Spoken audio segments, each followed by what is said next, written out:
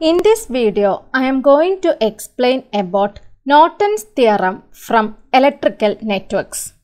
Hope you have already seen mesh analysis, nodal analysis and Thevenin's theorem in my previous videos. So, Norton's theorem is the converse of Thevenin's theorem. So, instead of equivalent voltage source, here we are considering equivalent current source. Here, the current generator is placed in parallel to the internal resistance. So, the statement for Norton's theorem is that a linear active network consisting of independent and or dependent voltage and current sources and linear bilateral network elements can be replaced by an equivalent circuit consisting of a current source in parallel with a resistance. The current source being the short circuit current across the load terminal and the resistance being the internal resistance of the source network looking through the open circuit load terminus. Then, here there are some terms. What do you mean by active network? An active network consists at least one voltage source or current source that can supply energy to the network indefinitely. So, what do you mean by a linear network? A linear network is a network that exhibits constant parameters, that is resistance and inductance. These parameters cannot change with the changes in voltage or current. Then what do you mean by bilateral network?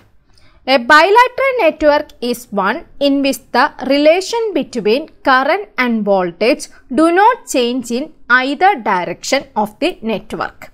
So, Norton's theorem mainly deals with the linear active network consisting of independent or dependent voltage and current sources. So, current and voltage sources can be either of dependent one or of independent one. Then that linear bilateral network can be replaced by an equivalent circuit consisting of a current source in parallel with a resistance. You can see this is the Norton's equivalent circuit. Here you can see a current source in parallel with the equivalent resistance. That equivalent resistance is named it as R internal. Then here we have connected load resistance RL also. So, the current source being the short circuit current across the load terminal and resistance being the internal resistance. So, here you have to calculate this R internal value. You also have to calculate the short circuit current across the short circuit terminus. Then you have to connect this load resistor RL. Next is steps for solution of a network using Norton's theorem. First, you have to remove the load resistor. Then you have to find the internal resistance of the source network by deactivating the constant sources. Sources can be either of voltage or current source. Let this resistance, we can call it as R internal. That is this resistance R internal. So, first you have to remove the load resistor and you have to find out this resistance value R internal.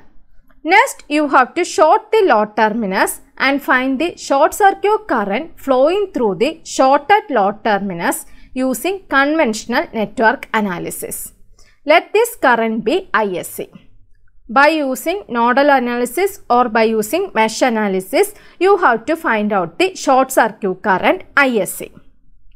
Then you have to draw the Norton's equivalent circuit by keeping R internal in parallel to ISC, as shown in this figure, this much portion. First you have to calculate this R internal, then you have to calculate this ISC, then you have to redraw this Norton's equivalent circuit. Then you have to reconnect the load resistor RL across the load terminus and the current through is given by IL is equal to ISC, that is short circuit current into that R internal, that is this resistance internal resistance of the source network divided by internal resistance plus load resistance. Let's see this by means of some examples. Find Norton's equivalent circuit to the left of terminus XY in the network of figure. Here is your circuit. Here XY is your terminus. You have to find Norton's equivalent circuit. Your first step is remove the load resistor and find the internal resistance of the source network by deactivating the constant sources. This procedure is exactly similar to Thevenin's theorem, but here there is no load resistor. So you can directly short circuit these terminus and you can find out the short circuit current through this. Here circuit is redrawn as shown, that is I have short circuited this XY terminus. Since my load resistor RL is absent, I can directly short circuit this X and Y. Then I have redrawn this circuit in this manner. Here you can see 5 ohm is in parallel with the 10 ampere as well as this 10 ohm. So now you have to find out the short circuit current, that is short the load terminus and find the short circuit current flowing through the shorted load terminus using conventional network analysis. This current I can write it as IXC. So here you can see IXC is going in this manner. So IXC can be taken it as this 10 ampere into, using current division rule, I can apply 10 ampere into resistance of other branch divided by total resistance. Here this 10 ampere is going in this manner. So I can state it as 10 ampere into this resistance, that is 10 ohm divided by total resistance, which is 5 plus 10. So IXC can be written it as 10 into 10 divided by 10 plus 5, which is equal to 6.67 ampere by using current division rule. Next, you have to find out the Norton's equivalent circuit. Norton's equivalent circuit can be drawn by keeping R internal in parallel with the ISC. So first you have to find out R internal. R internal can be found out by deactivating this constant source and you can calculate equivalent resistance value. Here I have redrawn this circuit. Deactivate the constant source. So I have deactivated this constant source 10 ampere.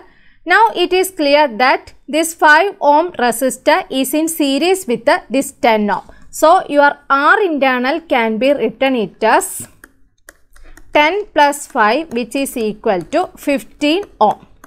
Now you can draw your equivalent circuit.